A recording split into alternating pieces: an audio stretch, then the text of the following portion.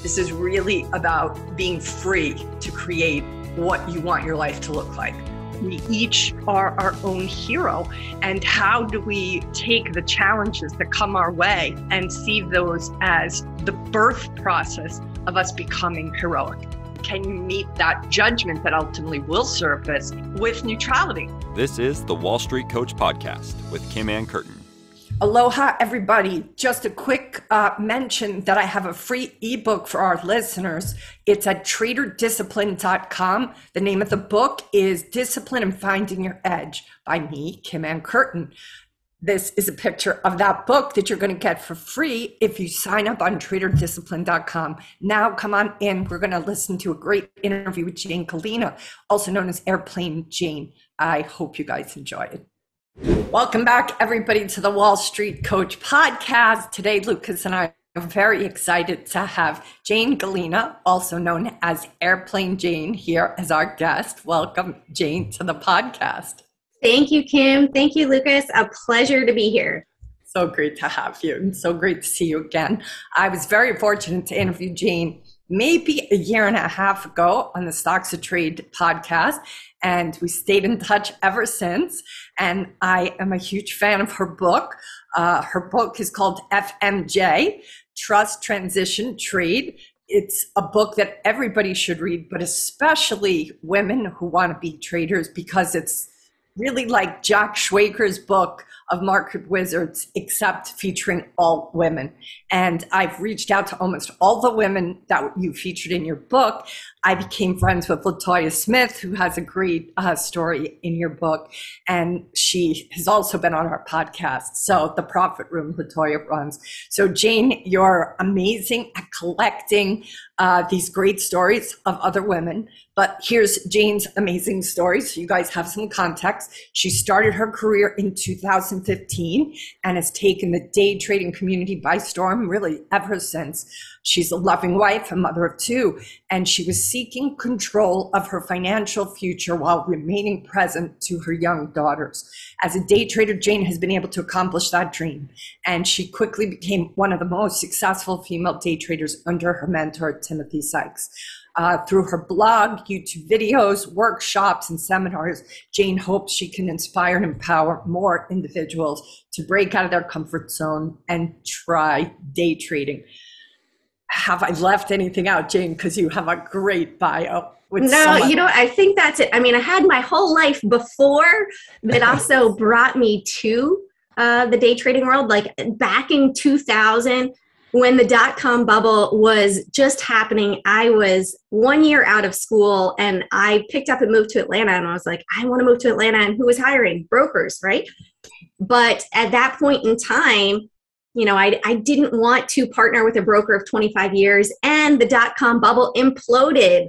So it was my first layoff of my life that actually took me away from the market. And then 2014, after finding out that I was being laid off while 8 months pregnant, that layoff brought me back to the market. So it's interesting, everybody goes through layoffs and they're not always the worst thing in life.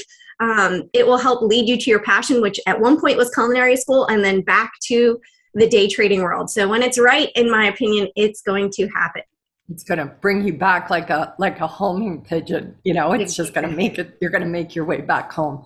Tell us, I'm familiar with how you got your name, Airplane Jane. Tell this community in case they don't know that story, because it's so fantastic. Yes. Well, I am a licensed pilot. I got my private pilot's license all the way back in 1996. I am not current.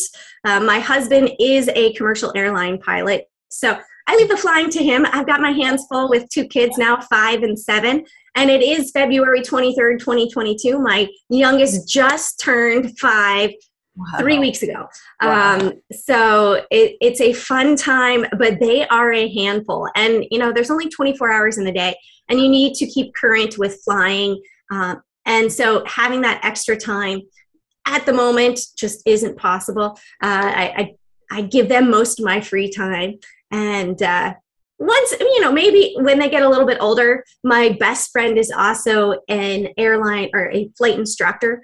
Wow. And so maybe I will have her teach them as well, so they can be 2 other pilots in our family. So we'll be a family of 4 pilots, maybe. We'll see. We'll see what happens. But yeah, it was back in 1996 that I did get my license, and really motivated me. It actually taught me that I needed to get glasses too, because I was seeing 2 runways when I was coming down on approach. Wow. And, you know, I thought this really isn't good. So maybe I need to go get my eyes checked. And sure enough, I have astigmatisms in both eyes. And so thanks to flying, I now wear glasses. That's amazing. Wow.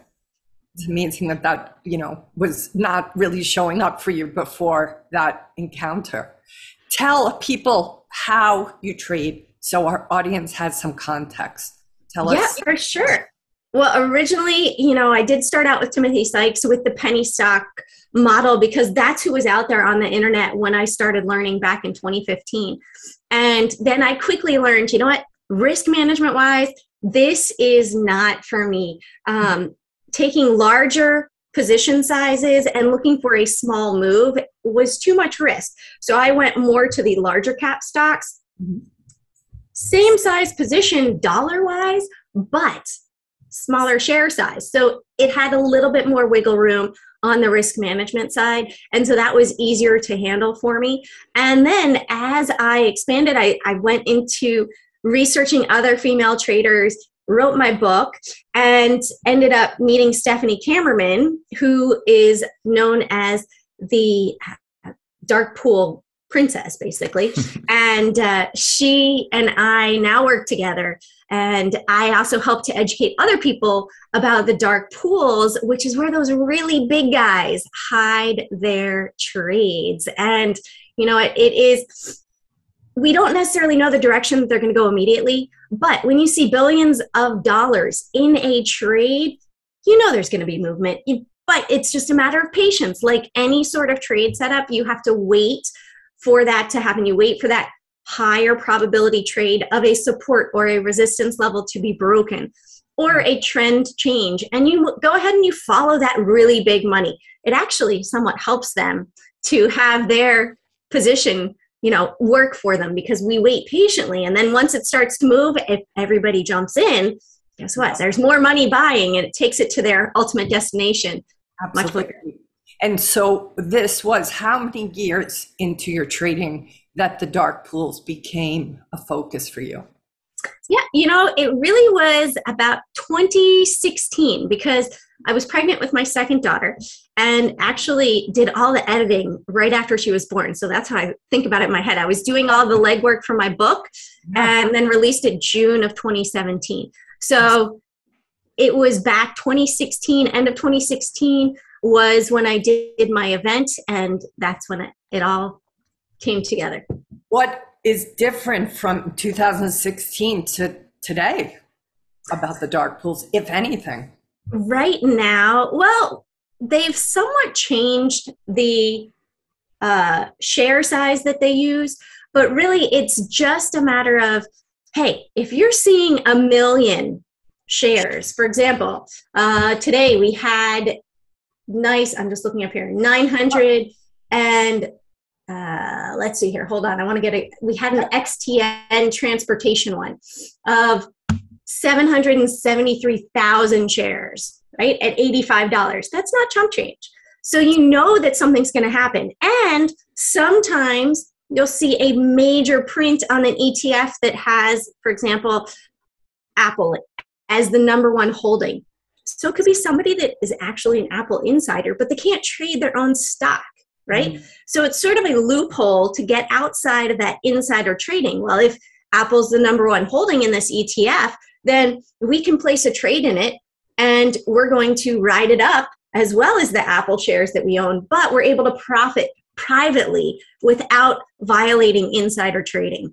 Now, I don't have any evidence that they do this exactly, but it's a great way to creatively get outside of that insider trading, because they're trading a basket of stocks instead of just the individual one.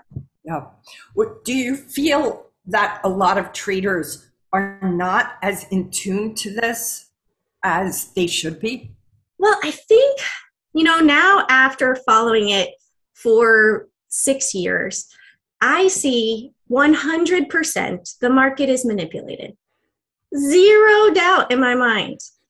And crypto, right? We see GBTC prints as well, and then we see Bitcoin move. So I think a lot of newer traders, especially during the time of the pandemic, people got their stimulus money, they were putting it into the market, they were seeing these amazing returns. However, since January, since we've had this downward turn in the market, people have only seen bullish moves for 18 months. They don't necessarily know how to trade a different trend. And so let's buy the dip. No, you're going to get burned this time. You need to be aware of what's going on. You need to see the trend change. You need to come and learn about the dark pools, because we saw them selling up at 475. And I told my husband, this is going to be the biggest stock market crash ever. And it's not just related to the dark pools.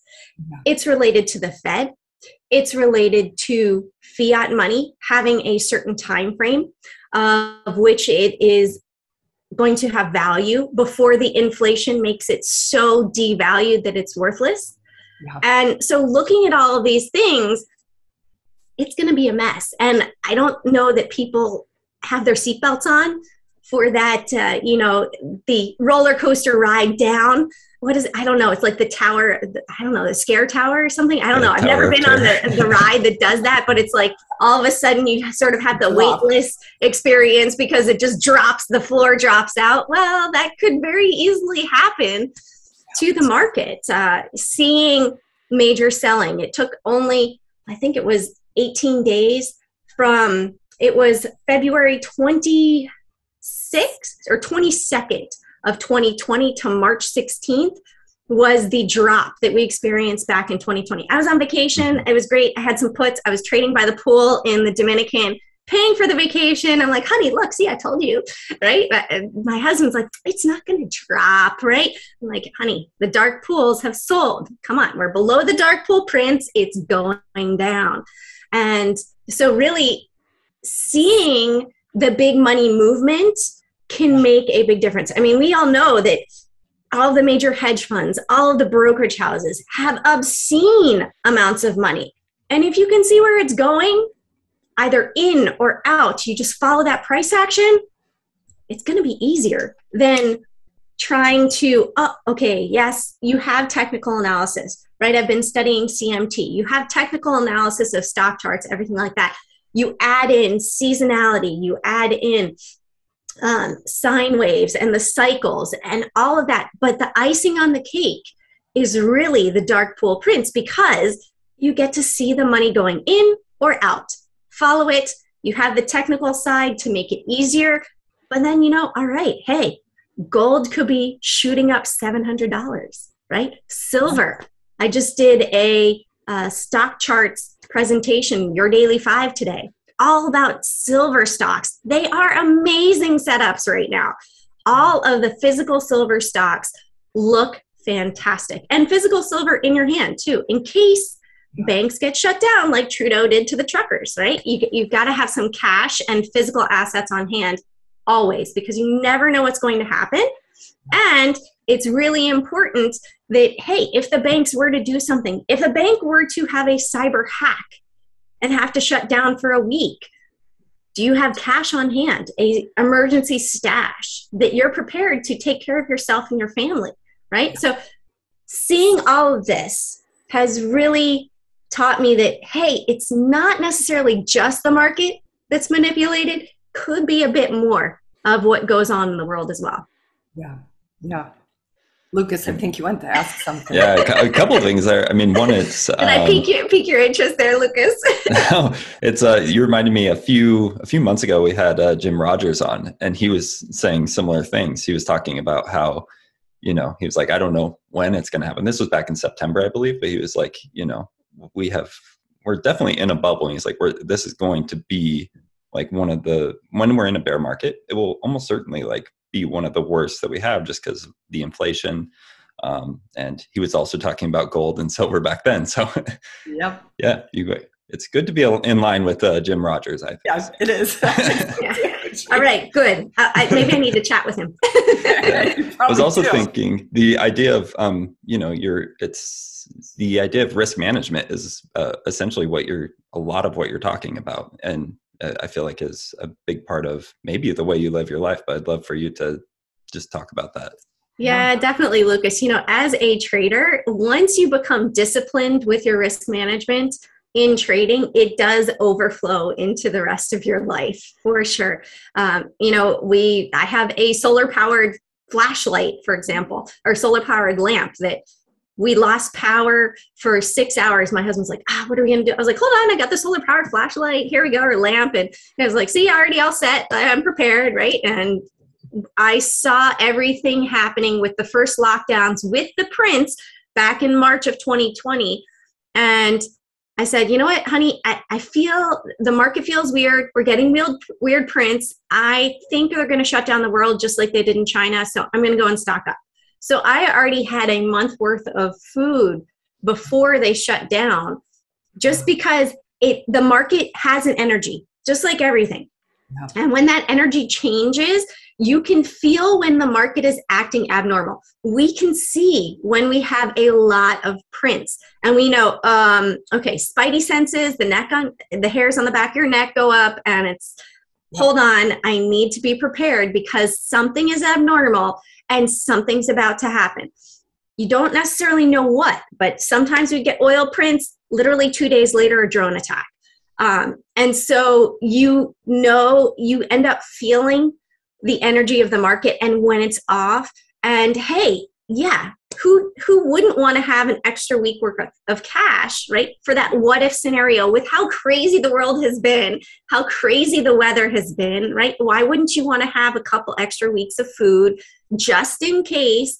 Because hey, the way that everything has been going, it's only smart, right? And I think that is the risk management aspect of life, looking at it as, let me just be prepared, not necessarily thinking the worst, but right. As a mom and, having a household of 4, I need to be prepared so that if something were to go wrong, we have what we need. Yeah, for sure. Jane, tell us about your own development, because we talk so much at the Wall Street Coach about emotional intelligence and how we feel that's, the kind of the last piece that a trader considers as they are becoming more sophisticated or more experienced. I find that sometimes they keep that last on the list of what they need to be focused on. Tell us just about your own reconciliation with emotional intelligence and your relationship to it now. Yeah, well, it's a great question, because most traders, when they get into trading, I think just look at it as dollar signs, right? And then they quickly go, hold on a second, I know nothing, right? I see that people make, Wall Street bets. So yeah, GameStop, it went to 300. I got DWAC, it went to 300, 175. I got this. And then they go, wait a second, I need to educate myself more, right? There's more to it than just this. And a lot of personal demons will come out in your own trading. Everybody has a different past. Everybody has a different personality. And so those personal demons of self-control or cutting losers, what decision-making, patience, they all come up. And it's, I'd say about 15% technicals. Yeah, you can educate yourself there, but 85% emotional intelligence and knowing yourself, feeling when you're off, feeling when your head is not there. Like I've mentioned that my dad isn't doing that well right now. I know that means that my mind is preoccupied. I don't necessarily need to be in day trades. I could be in longer swing trades that are just sort of position trades. I can monitor it. I don't need to be babysitting the market every single minute in the morning and going, and make a bad decision because my thought is somewhere else. So I think that comes with experience. And usually most traders, I'd say anywhere from 6 to 9 months start to really feel that. They have to see a couple earnings seasons. They have to understand what happens during earnings season. Oh my goodness, why is this dropping when it had great earnings? Oh yeah, that was foreign guidance is saying they're not going to produce, right? So maybe that's going to be an issue with the pricing. Bottom line is the dark pool's running it. They probably sold 2 weeks earlier, and hey, they're dropping it even further because they'd like to get it in a bargain, right? Who doesn't like a bargain? So yeah, I think it's experience is the biggest thing that new traders, you can't give them. They can read till their heart is content, but you have to experience the market and experience that energy. Understand it's not straight up. It's not straight down.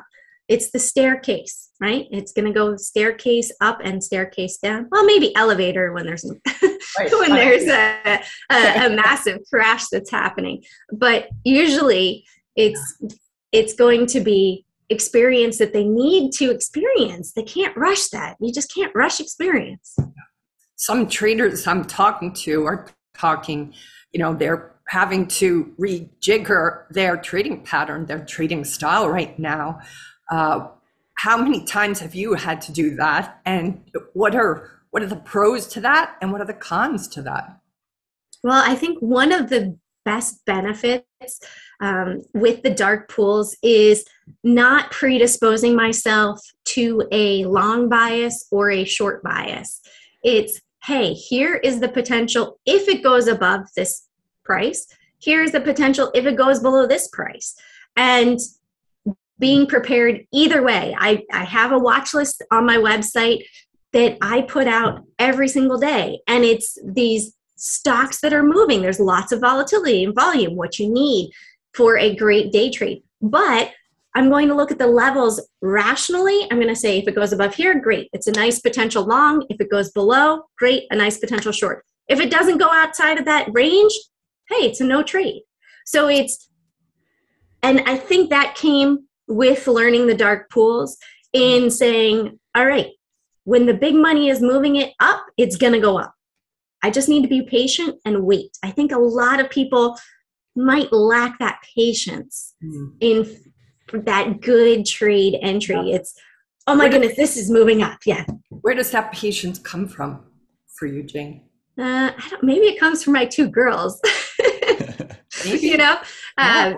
really, because I don't know, maybe that could be it. Or it could be, I found that I've also run 4 marathons, right? And in running a marathon, it's baby steps. It is slowly training a little bit every day. And actually the first one I ran was in Hawaii. It was in Honolulu. Yeah. Oh my God, that's amazing. Yeah. And so really training every day, being diligent, but taking it little chunks at a time and knowing that you can achieve your goal slowly but surely. You do a little bit of action today to make your future dream happen, you're going to arrive there. Yep. But it's not instantaneous. And I think potentially the millennial generation might not have that patience. Facebook, our phones, all are instantaneous. It's for instant gratification. And learning a lot of new things, no matter what it is, usually isn't going to be instantaneous. You have to give it that time. When you talk to traders and you do your workshops, I know that you this weekend have a workshop and you're going to specifically be talking about the dark pools. And that, by the way, guys, is something that's going to be available after this weekend. So if you see this at any time, you can go to Jane's site, which we'll give you in the line notes for you to go and buy it. But just out of curiosity, what is it you say to traders when they come into your workshops and you can tell or sniff that they're impatient? How and what do you point them towards to develop it? I think the best thing is saying to practice on paper first, right? Practice, for example, the first 15 minutes of the day, after being in the brokerage world, also, being in New York, I see the train station in your background, makes me think of when a commuter train is going first thing in the morning. The doors, it pulls into the station, the doors open, it's a mad rush. People are getting in, people are getting out. Guess what? That's market open, right? You have orders stacked up all throughout the night. And you've got new people that have seen the price action in the morning. They're ready to jump in on it as well. And so once that sort of calms down, plus you also have margin calls. Yeah, you've extended your margin, so we're either going to force you out or we need you to close this out. So you've got all these people right at the beginning of the day, massive volume. Just sort of let it calm down. Yeah. Also, options are crazy with the IB and the premium. Why would you want to get in that? Right? So you want to wait till everything calms down, a direction is set, see if the trade setup is there, and then jump in. But people, again, have to experience that. They are going to burn themselves if they don't have that patience. And the best way to learn it is on paper first, rather than burning through their hard-earned money, which I think is probably the biggest mistake, because people say, oh, it's easy, I got this. Yeah, the easy, I got this. I think the previous 2 years facilitated that illusion. Mm-hmm. Yeah.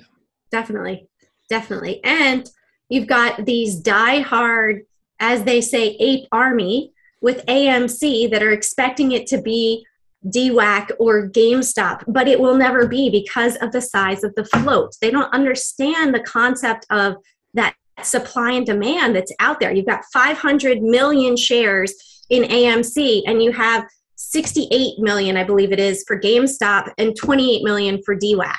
ACY has 700,000 shares. So you look at these lower floats, and yeah, they're life-changing, good or bad, if you're on the right side of the trade. But if you're talking about somebody getting into a larger float stock, larger supply, it's not going to have that same movement, especially if the really big money is going against it. They are going to outnumber the little guys always. Yeah. What do you feel you see coming for crypto? You talked a little bit about it before. Talk about your experience, your relationship to crypto now, if you're willing to share. Oh yeah, no, definitely. We are 100% going to a digital banking system, digital financial system, and it has all been in the works for years. In fact, I was just doing more research. So this weekend, I'm talking about the metaverse. Really, what is that? Also, NFTs, how people can create them, how they can monetize them. I'm going to actually mint one live for everybody so they can see just how easy it is. And then also the digitization of stocks, tokenizing these stocks and where to find them. So it's not just that, hey, we're already dealing with digital money. We're dealing with digital fiat money right now. Are we going to go to a new asset-backed financial system? In my opinion, yes. I think we are definitely going there, and it's more than just central bank digital currencies. We've had this Ripple lawsuit going on for over a year now, and they just released information from the SEC on Friday that was saying, oh yeah, back in 2015, we said that it wasn't a security. So they had that evidence in the SEC paperwork in their discovery that they released. So it's not a question, but it's going to set a precedent for the rest of the crypto space. And the big reason is that Brad Garlinghouse came out and said, I want to solve a problem for the Fed. I want to solve this slow, antiquated SWIFT system, right? Because that takes 3 days for an international wire. Well, guess what? Crypto, instantaneous. PayPal, MoneyGram, they're already on blockchain technology. PayPal has eliminated the SWIFT system. People don't even realize it. It's already there. Yeah. And when we have Boris Johnson and Biden coming out saying, we're going to cut Russia out of the SWIFT system, guess what? The new ISO 20022 banking standard was set to go into effect this quarter. It's antiquated and is going away anyways. They're not doing anything. In fact, they're saying, guess what? The US dollar and the UK dollar are now worthless. The British pound are now worthless to Russia because we're not letting them into our system. But it doesn't do anything. It's all electronic. It's already in place. everybody has the ability to send money internationally within seconds. And it's just implementing this banking standard 100%. And there are going to be 5, 6 different major networks that will be used in that new banking standard. And then we're going to see that the stock market is going to go to blockchain technology. There's not going to be the trade date plus 2 days for settlement, because they don't need that. That was set up when the banks were really slow. Everything was done on paper. You had to go through a transfer agent. It's all digital. It's all instantaneous. There's no reason for that now, except the brokers and the banks can play with the money. That's right. So this is now going into the favor of the people, and allowing blockchain. You can see with the open source blockchain, you can see on the actual blockchain transactions everything that happens. I saw them creating and burning USDC, because we have a crypto room as well called Crypto Opportunities, and I keep something up called Crypto Bubbles. And so on Crypto Bubbles, it will show you, the way I have it set is the largest volume. Well, it will show you the volume for the day, we'll show you the size of the bubble, and then the color, whether it has moved up or down. Well, one day I'm sitting here, it's market close, I look, and the entire screen just blows up and shows USDC. Well, this is weird. Then I look at the volume, $81 trillion worth. Okay, that's pretty much like the stock exchange value for NASDAQ and New York Stock Exchange together. So I was like, this is weird. 15 minutes later, it shrinks. I'm like, all right, I have to do some investigating on this. Yeah. So I went into Etherscan. I did the research. I looked at it. Yes, they were creating the USDC coin, transferring it, and then burning it. So in other words, feels like they were testing a new banking system. Wow. Or a new system to transfer it, and testing these outlets of where they're going to send it. And that happened for about 3 or 4 days. And it was mind-blowing to me. I'm like, how can people not see this? Like they're testing the system right now. I know that it's going to happen because I see it with my own eyes. I see it in the blockchain. I see the data. And so to me, there's no doubt whatsoever. And that's part of the workshop is I found the digital stock tokens. Let me see. Let me open it. Talk about that. Yes. Well, I can't. I'm not going to spoil it for everybody. Of course not. Of course not. But you feel comfortable sharing. Yeah. So right now, I mean, I found them for, let's see, how many different countries? I think probably 50 different countries. Australia, Austria, Brazil, Canada, China, Netherlands, England, Finland, France, Germany, Hong Kong, Ireland, India, Indonesia, Israel, Italy, Japan, Kuwait, Luxembourg, Malaysian market, let's see, New Zealand, Norway, Philippines, Qatar, Russia, Singapore, South Africa, Sri Lanka, Switzerland, Taiwan, UAE, UK, US, and then particularly for minerals, gems, wines, and indexes around the world. So I'm like, I found it. Oh my gosh, this is so exciting. I mean, I'm getting like 100 million tokens for 10 cents. And they've already grown in value up to $1.50. Not much right now, but we haven't had that transition, right? We haven't had that transition just yet. We've also seen that Visa, MasterCard, they're already connecting with different networks. And so it's not a matter of if this is happening. It's kind of like saying, well, I would never see music go from a record player to streaming, right? It's a matter of when. And I think we're just at the precipice of this happening because they're literally loading these tokens daily. And it's started, actually, when I look back at the XLM network, XLM was developed in 1970. Incredible. So this has been around for a long time. I started doing more research on VR. It was started back in 1960s.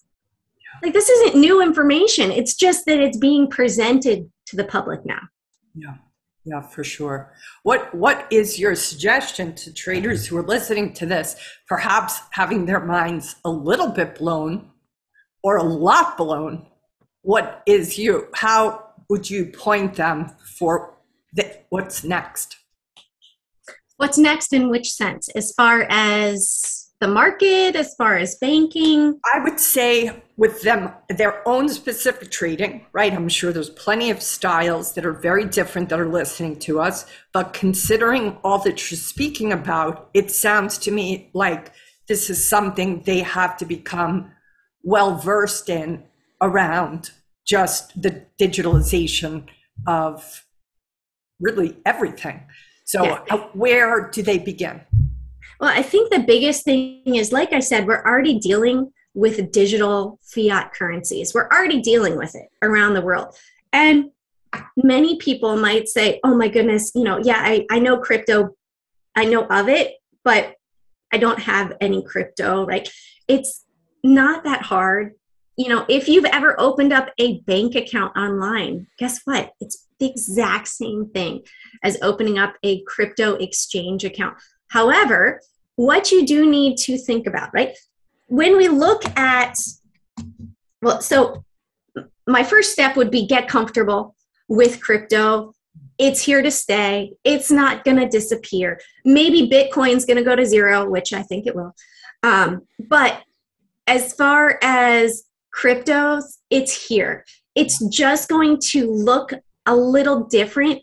You're not necessarily going to be, say, it's going to be a digital US dollar potentially versus a physical one. There will be a time in which we're going to transition everything, but it's hard to go completely digital around the world when people haven't adopted it yet. So we're going to go through that adoption phase probably for the next 3 years. So just start getting comfortable with it. If you want to be at the forefront of these tokenized stocks, start educating yourself. Check out my workshop because I'm going to show you step by step. I actually have screenshots opening up an account, how to go to the asset, how to add the asset, how to purchase the asset, so that it is made super simple for people that might be overwhelmed in getting into crypto. It's not that hard. It really isn't. It's, hey, here's your email address. Okay, what's your password? Nice. Okay, a little bit of know your client information, potentially send in your driver's license photo so that they have that know your client. This is who you are. Same information that you need for a bank account, right? So this is just the crypto exchange. And something that I want to remind people is when you purchase crypto, right? If you purchase it on the exchange, it is good to store it in a wallet, right? You wouldn't necessarily just go to the bank, hey, give me 100 euros. I'm going to leave it here in the bank. That's not going to do you any good. You want to have it in a wallet.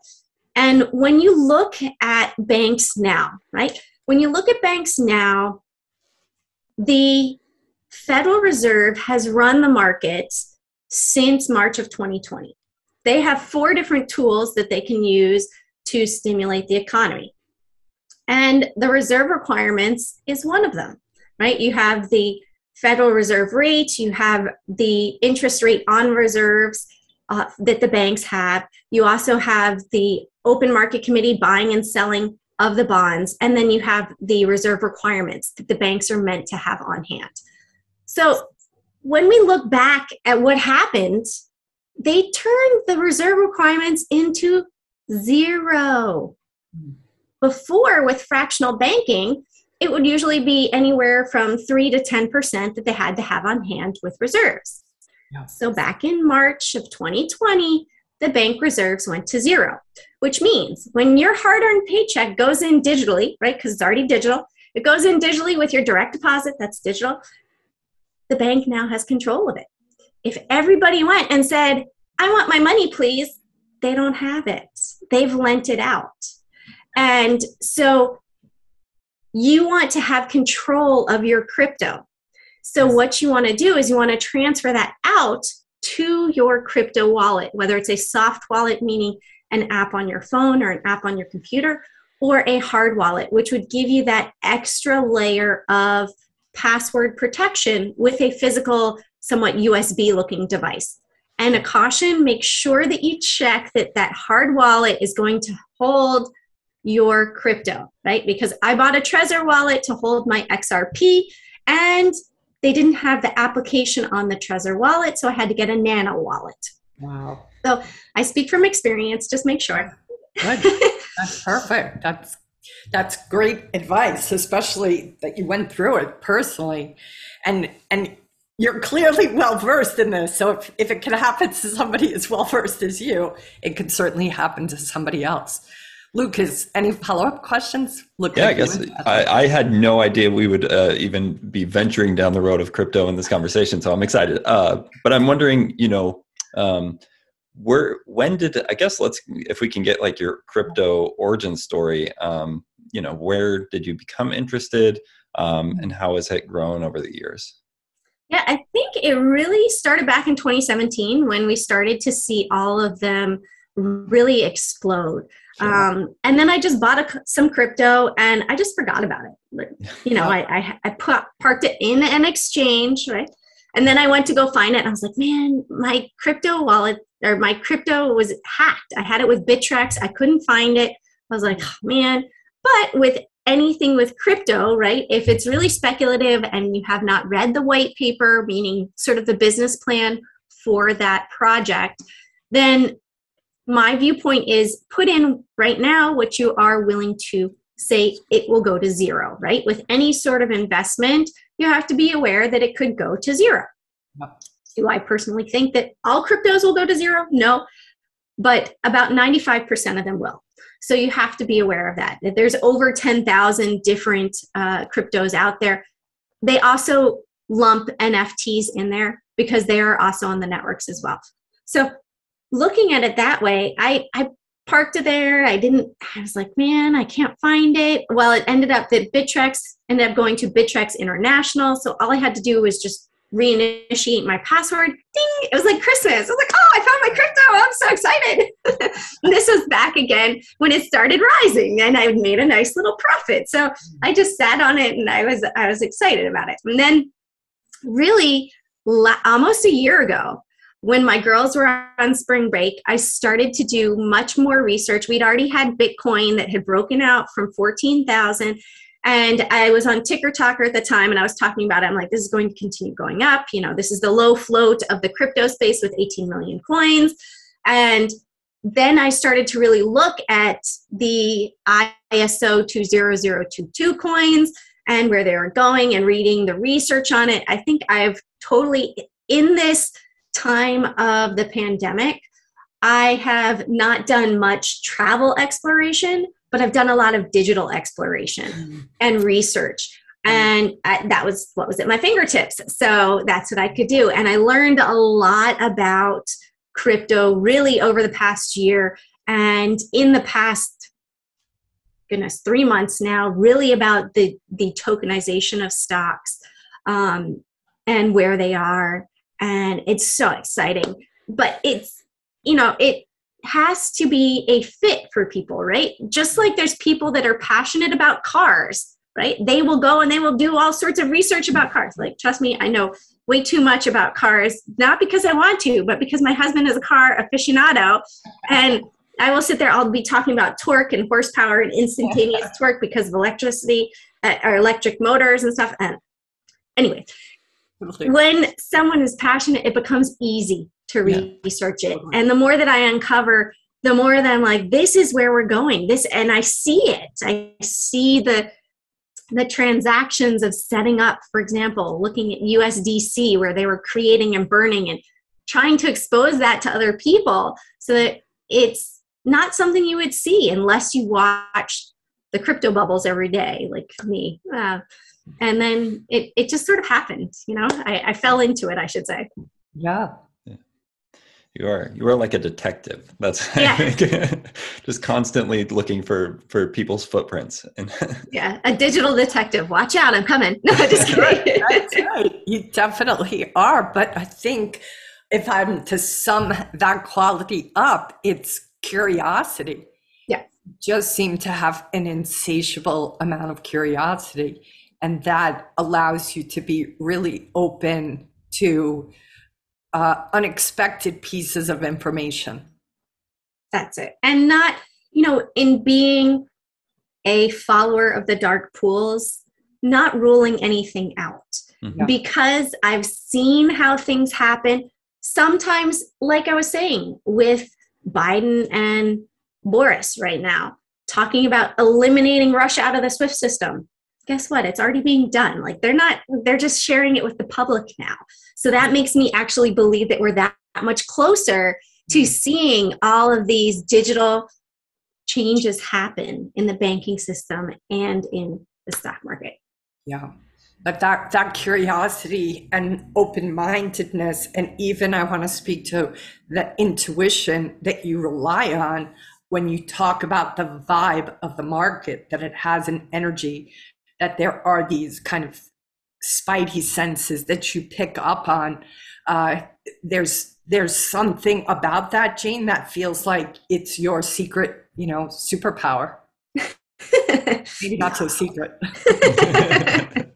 No, I think it's just being in front of it. You get to see normal patterns. The stock market does have patterns, right? Computers create patterns, traders create patterns, and seeing an anomaly in the patterns is what stands out. And knowing when there is an anomaly, you become aware of it. And then you go, wait a second, this isn't right. Like if every day, a UPS truck turned right at the corner and then one day it turned left, you're like, well, why did it turn left today? Oh, there was construction. Okay, there you go, right? But you're going to see these things time and time again, and being present and experiencing it will give you that ability to say something's off. Yeah, for sure. Why don't more women become traders, Jane? I think it is a mental stigma, Kim. I think a lot of, have you gone out and continued with your paper trading since last time we talked? I took one trade on Mara almost, a year ago. Yeah. And I made a little profit and I was like, I'm good. I think, a lot of women might think, hey, it's a men's game, but really the market doesn't matter. The market doesn't care if you are male or female. Women tend to be more risk averse and protect their capital more. They might have a bit more of a difficult time getting into it and trusting their decision making based on just who they are, but they already budget in life. Like women tend to be more budgeters. They tend to say, this is how much I can spend, this is what I can do. And so when you look at it, that's a risk management aspect of life that can carry over into trading fairly easily. It's just applying what you already know to the trading world and moving forward from there. But there's some amazing female traders. I mean, you hear now about Kathy Woods. She's the big name that's always out there almost daily in the stock market world. And so it's not just a men's club, but I think a lot of women don't think of themselves as traders, maybe because they haven't been exposed to it. Yep, it's possible. That's part of what I love about what you did with FMJ and what you do just by being a trader. You're showing women that it is possible. And if I wasn't running my business, I probably would go to trading. But I'm in too deep now, Jane, to spend another 20-hour day learning. That's what I feel. Like what stops me from becoming a trader is time. It is a time commitment. And I think even I could tell over these past 2 years with the exposure to the day trading community increasing, 100-fold for me, that time commitment is not something I was going to be able to afford to give it. And anybody who thinks it's quick or easy, or at least this past 2 years has probably misled a few people. I was like, this is not easy, people. This is not going to happen in a minute. It's going to take a little bit of time and a commitment to that time, which you have to be willing to pay. Definitely. But at the same time, if somebody wanted to learn, there's some amazing tools. Like there's TradingView has the ability to replay. So does Thinkorswim. So you can go back and you can study the market when the market isn't open. Yeah, you're going to know the results, right? It's like reading the last page of a book when you open it up and then you go, oh, okay, well, I know what the ending is. But you're going to be able to study it, and you're going to be able to study the price action. And that, I think, is what really launched me, was when I started to really study the price action. I said, I'm going to sit here every day. I'm going to sit here at open. I'm going to track these stocks. I'm going to see what they do. And then you get that feel. So it is possible, even for people. And there's markets all around the world. And there's the crypto market. That is 24/7. So you don't, but caution with that, because sometimes people call it crypto crack because they don't sleep. So just be careful. Don't get yourself hooked on crypto crack. No kind of crack is good. Well, before we wrap up, I'm just going to do a quick reminder to our listeners to please subscribe to our YouTube channel and to keep an eye out for March 1st, because I'll be doing a Twitter space with the VWAP Trader 1, which is known as JJ, and All Day Ray. And we're really excited about that. So come and listen to us on March 1st. Jane, what is your parting advice to those traders that are listening to you now? Perhaps you've encouraged or excited them about paying more attention to the dark pools, and I'm sure crypto as well. Is there anything that we didn't address that you want to make sure you speak to? Well, if anyone ever has any questions, I am pretty personable. You can always email me too at jane@cjanetrade.com. But don't be scared of it. Don't be scared to learn something new. The biggest thing that holds anybody back in life is fear, and usually fear of failure. But if you're practicing on paper, just try it. Practice it until you start to have success. That is, if you're 6 out of 8 weeks successful on paper, there's a good chance that when you transfer over into real capital, you will still have that success. Just stay small on your positioning, whether it is cryptos or whether it is trading stocks. Just practice small in the beginning, and then slowly you'll find your stride, but don't fear it. It's a lot of our hurdles are created in our head. And once we get rid of that head barrier, then it's just a matter of learning and soak it up like a sponge. Don't be scared of what's to come, and get ready for the crypto revolution. Exactly. Are you going to do another book? Is there a FMJ part 2 coming in the future? You know what? I had this whole idea that I wanted to create like a documentary about it. Wow. But you know what? That's a lot of time, right? There's only 24 hours in the day. I get 8 hours of sleep, and I've got my kids. So it's on the to-do list, but it's not a priority right at the moment.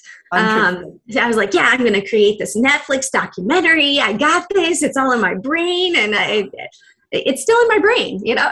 That's where it is for now. And one day, yes, but right now, I think the crypto revolution is more what I'm focusing on right at the moment, and really wanting to share that with people so that they're comfortable with it and that everybody can profit. I think that's probably the best thing, is helping others to prosper as well and change their own lives, rather than just saying, hey, I've got this information, I'm not going to tell you what it is, and I don't want you to be prosperous, because when I prosper, you prosper, we all prosper together, and that's just the best thing ever. I'm with you, sister. I'm with you. We're going to, of course, put all of Jane's social media in the liner notes, but especially her YouTube channel is Airplane Jane Carpe Profit. Did I get it right? You got it. That's right. Yeah, Carpe Profit. Don't let the market take away your profits. Go ahead and seize that profit. Lock it, Right. Lock it in. Exactly. That was one of my worst things when I was a brand new trader. It goes up. Yeah. And it goes down. And I did nothing. And I was a deer in headlights. So I speak from experience there too. Well, that's good. All the lessons you've learned, you're going to help everybody else not have to make those lessons with a big high cost. So Thank you for coming on this podcast. Thank you for the contribution you are to so many traders. And just thank you for being just a person who really is practicing curiosity and patience. That's what I'm walking away with in this conversation with you. So thank you for the emphasis on that. Oh, thank you, Kim, and thank you, Lucas. Thank you for having me. It's been a pleasure. Our pleasure too. Hope to see you soon. Thank you guys for watching the Wall Street Coach podcast, and we hope we will see you again. Aloha for now. This is the Wall Street Coach podcast with Kim Ann Curtin. You can download Kim's free ebook, Discipline and Finding Your Edge, at traderdiscipline.com. And learn more about working with Kim and her team at thewallstreetcoach.com. And if you're feeling generous, please leave a rating and review wherever you get your podcasts. Thank you for listening.